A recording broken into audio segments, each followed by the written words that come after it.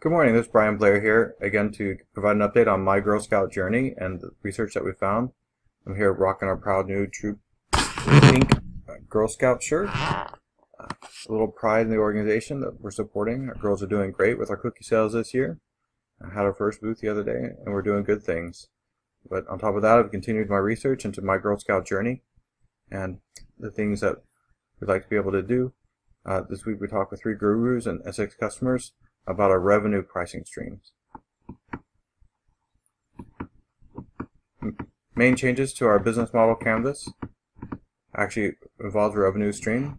What we went back to is looking at the model that scoutbook.com has successfully implemented over the last 3 years. Instead of charging per girl, they make it free for every scout. What that does is it gets a lot of people interested in using it as a personal thing, and also it comes across as a free value to the scouts. The actual pricing or charges come from the troop and the troop leadership. So it's free for a Girl Scout to use to track her personal progress, but if the troop wants to use it to tie people together on calendars, communication, track everyone's advancement all at once, then they could enroll in the premium subscription. What that does is it will also give us some leverage when we approach the Girl Scouts of the USA about a licensing agreement, which we're going to need to use their images and branding of the different badges and symbols, and actually the word Girl Scouts is actually trademarked by them as well.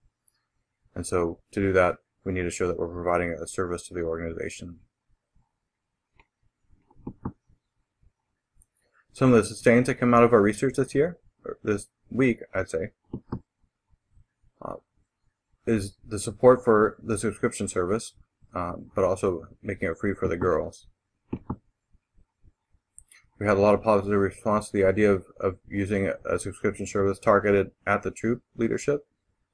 The proposed pricing, starting between $10 to $40, seems to be the right range, and that they all expect a 30-day free trial period, and they expect that that 30 days would be a long enough free trial period for them to appreciate the benefits of the site and want to actually enroll in the subscription.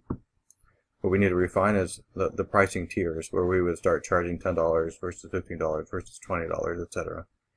We can look at scoutbook.com's model, but they're based on Boy Scout troops, which are traditionally much larger than Girl Scout troops, and so we need to narrow that band down a little bit for us.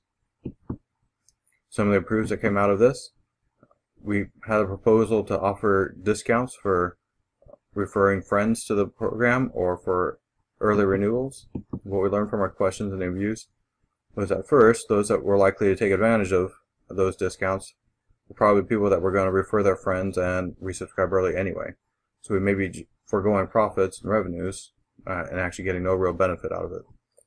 Also, Girl Scouts recruit in the fall when they restart their troops every year, and so they actually don't know what their membership is until then.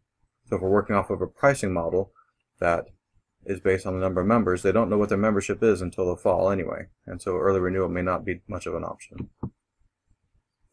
And so as an iteration, we need to go back and review if these are incentives that we want to continue to pursue, and if so, how do we structure them to actually get benefit for the revenue that we're foregoing.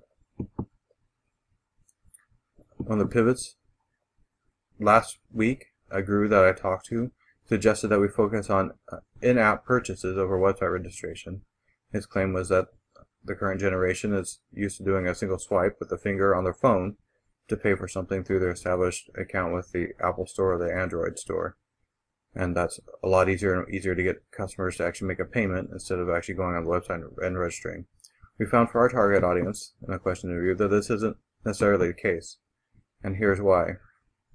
Most troops have to use their troop account, which is controlled by the Girl Scout Council, and they have a limited use debit card to do that with.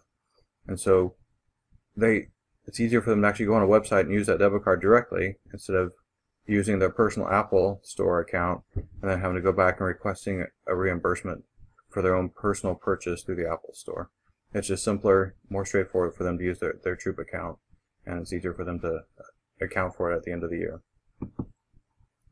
And so we're going to focus on doing that payment directly through the website. Well, I appreciate your interest, your time, your support. These are the things that we've learned this week. We look forward to moving ahead into the next week, taking this knowledge and moving forward. Again, this is Blair with My Girl Scout Journey. We'll talk to you later. Thank you.